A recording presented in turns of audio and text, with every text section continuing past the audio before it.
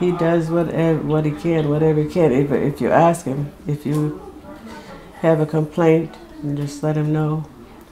It's always looked into. I'm not a liberal, conservative, or NDP. I really prefer to vote for the person I think will affect the riding and support them. And over the years, I've found that he's just been the person to do that. He's always been, the best word, very consistent, very,